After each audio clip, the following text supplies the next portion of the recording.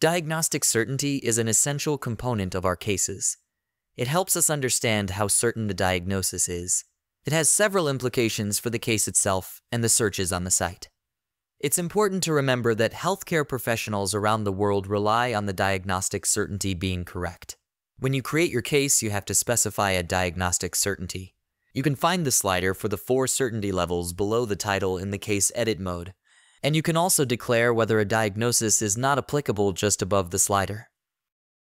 Establishing diagnostic certainty might not always be easy. Please be pedantic and skeptical and choose the diagnostic certainty level with care. Certain. It is difficult to have a dogmatic definition for each level, as this largely depends on the case. Diagnosis can be called certain if it has been established beyond a reasonable doubt, and enough evidence has been included in the case to support this.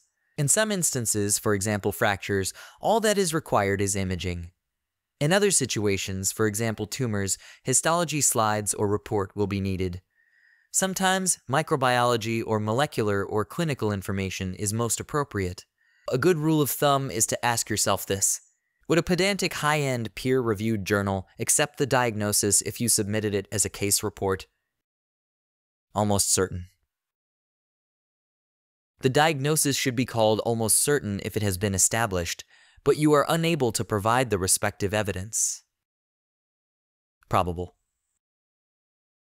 The diagnosis is considered probable if it has not been established, but it is far more likely than the other differential diagnoses.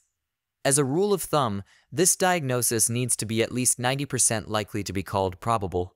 An example would be a typical appearing meningioma on MRI. Possible.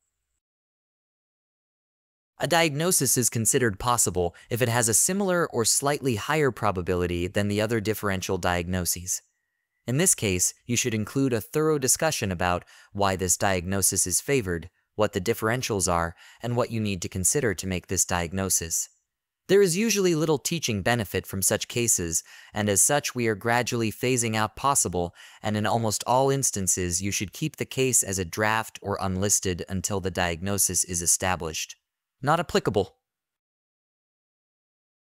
Finally, a diagnosis is not applicable if the case presents normal anatomy, a diagram or a flowchart, classification, illustration, or something else. I hope this helps you to determine the diagnostic certainty of your particular case, and remember, thinking about this issue will probably also give you a deeper understanding in the long run. We are certain about one thing, that each and every case makes Radiopaedia a better place for everyone to learn.